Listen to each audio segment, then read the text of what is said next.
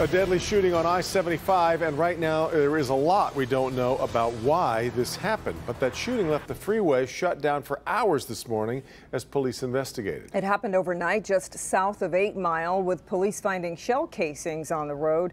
Let's get to Priya Mann. She's live at that scene tonight with more. Priya. Well, Kim, this shooting happened just after 3 this morning, and it shut down ramps and the freeway and for hours, ultimately reducing traffic to one lane as police investigated. Take a look at the video. It happened on northbound I-75 expressway at East 8 Mile. The victims were in the same vehicle, a 2007 silver Chevy Suburban. A man was driving and a woman was in the passenger seat. He managed to drive them to the hospital.